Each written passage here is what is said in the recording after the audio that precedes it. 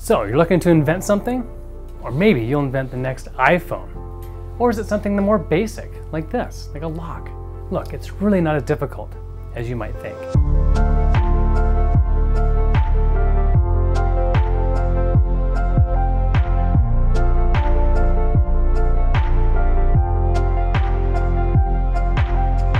Hello everyone, my name is J.D. Houvener, USPTO Patent Attorney, and I'm the Managing Partner and CEO at Bold Patents Law Firm. Today I'll be sharing with you 10 easy steps on how to invent something new. Today I'll be sharing with you each of those 10 steps, and below in the description I've broken out each step with a timestamp in case you want to jump ahead to that section. I've also written an in-depth blog article on this topic as well, so if you want to go deeper, it's there for you as well. Step 1. Believing in yourself, developing confidence, and getting a growth mindset, looking way out in the horizon and seeing that vision of what you're going for. Knowing that it just takes baby steps, even if they're a little bit outside your comfort zone, to make that progress you need. And don't forget to congratulate yourself on those mini wins along the way. You are smarter than you think. You can do more than you believe. So keep building that confidence. You know, in psychology, they call this self-efficacy. Step 2, pay attention. Write down the problems you're having in life. What are the problems that you're trying to solve? Look around you. What annoys you? What would make your life easier? Right? These are all ways that you can start to solve problems and invent solutions. Now, there's solutions that are just waiting for you, right? There's things that are just everyday life that you, an inventor like you, can actually create a solution for all of us. Just take a little bit extra time. Don't just go through it the way you always have. Look around and find ways to find those solutions. Step 3, map out your solution. So, as you start to find these problems, figure out a way that your solution can create, right? And get at the heart of that problem, right? How is it going to get and solve it for not just you, but for people like you? And as you start to expand that audience, that potential customer base, how can you envision that problem being solved in a universal way? Write those down as you start to iterate your invention and get to a solution that really is all-encompassing. Step 4, evaluate the value versus effort in solving your problem. And as I like to call it, ICE, I-C-E, impact, confidence, and ease. So as you start to develop several ideas, right, inventions on how to solve this problem you've so well articulated, you can start to review them and ask yourself, well, how much value will this be bringing to you? How much improvement will you see in the greater community and even the world at large versus how much effort it's going to take you to do it? Right? Is it really worth going through what you're doing if it's not going to result in that big of a result? You want to focus on the inventions that take the least amount of effort with the highest value, right? The biggest leverage. Go the extra mile and ask yourself the impact on the project will have on a 1 to 10 scale, right? What's the impact?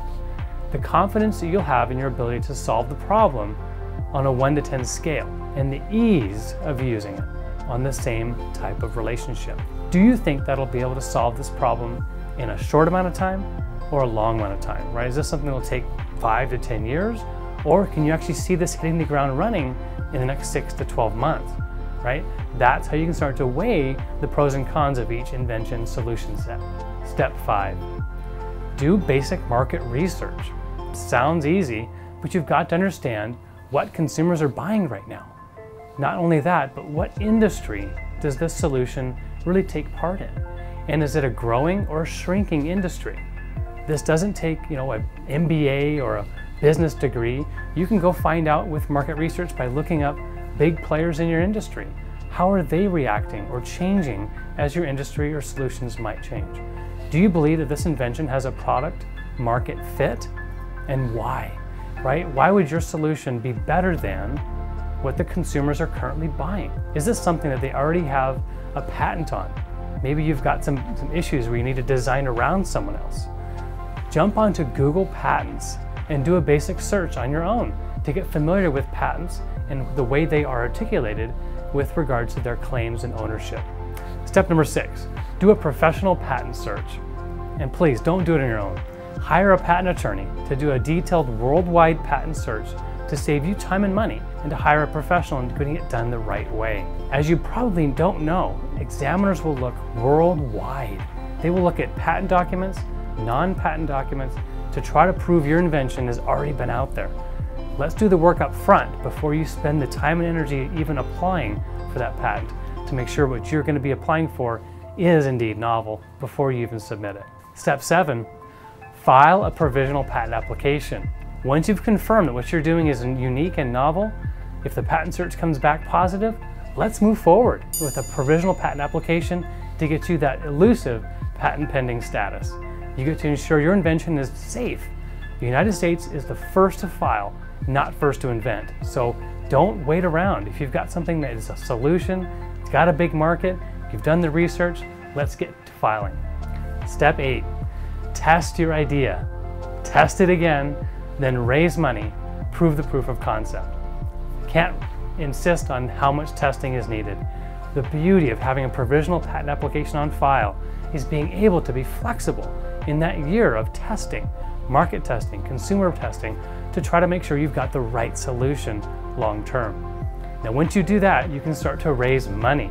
Once you've got some adoption, right? Customers are actually saying, I want one, and they start asking you for this. Now you know the time is right. You've proven the concept. Step 9, decide whether you're going to manufacture or license your idea. This is the decision point, right? You've worked so hard developing this invention. You know it's novel. You've got your filing already secured. The question, are you going to decide to open up your own business and manufacture and sell your own products? Or are you going to license your invention to someone else that may already be in the market? Maybe they've already done their research, have a supply chain, and you can simply license your invention to them. It's key to understand that those are very separate ideas. You've got to start to draw that line in the sand of which direction you're going. Step 10, filing your non-provisional patent application or design patent. The work here is to file the big kahuna. This is the work you've been leading up to the whole way, and getting it filed will be the way that the US Patent Office will review it. And that's it. You've made it. You are living to your purpose and protected and brought to market your visionary idea. Now, if you have any questions at all that remain, please click the link below and get a copy of my book, Bold Ideas, The Inventor's Guide to Patents. And if you want to book a free consultation, you can do that today on our website at boldip.com.